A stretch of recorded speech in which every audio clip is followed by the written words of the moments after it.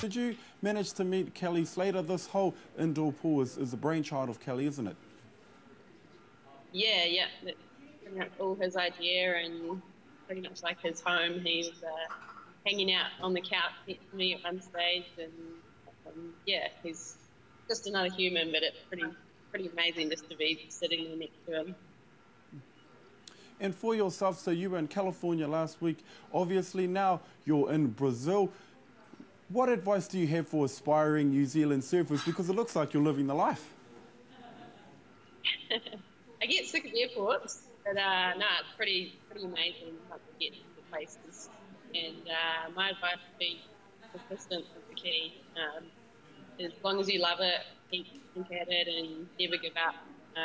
I've been doing this for over 10 years now. And definitely had some downs, but it's all worth it. Yeah. Kapai, thank you, Paige. That's it for us. We've run out of time, but thank you very much for making time to speak to us of Kawekōrero. Ngā mihi. Thank you.